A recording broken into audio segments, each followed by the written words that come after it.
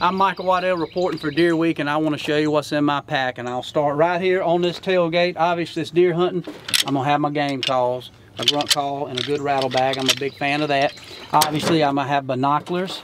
I prefer the 10 power binoculars and a rangefinder. These things go on me. I start them off in my pack. They typically go on me. I always carry at least 2 pull-up ropes for production gear, as well as my bow and my equipment I'm taking up in the tree. I can double down and use these to tie things on an ATV or in a truck bed, or drag out something, or fix a tractor if I have to with it. I always have a safety belt, because right now my wife would like to see me at home, so I don't want to fall out of a tree. And when she decides that she ain't worried about me having a safety belt, I got other problems other than falling out of a tree. So I will take a safety belt. I love the Code Blue product.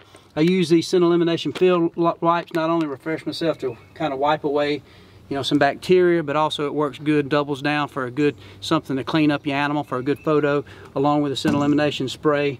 I like the Common Zone spray. I always carry some type of attractant spray. You know, I like this Big & J Deadly Dust. Some people like the Nose Jammer, different products.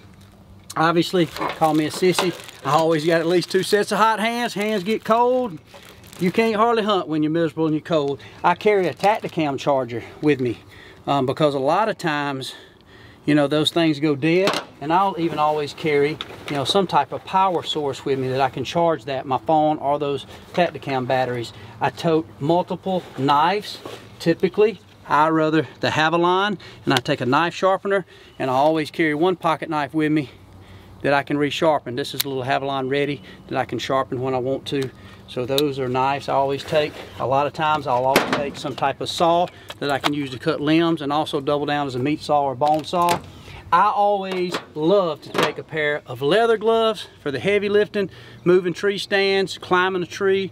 I use that. I like a kind of a light to medium weight glove that I hunt in, that I can shoot my bow in, and I always take some type of toque, you know, toque or toboggan or head cover to keep me warm mainly. Plenty of string. I bring a lot of rope to tie things down with and to move limbs around, stuff like that. I never go anywhere without at least 1 screw-in step, a couple of easy hangers, stuff for my equipment, and to hang my bow on.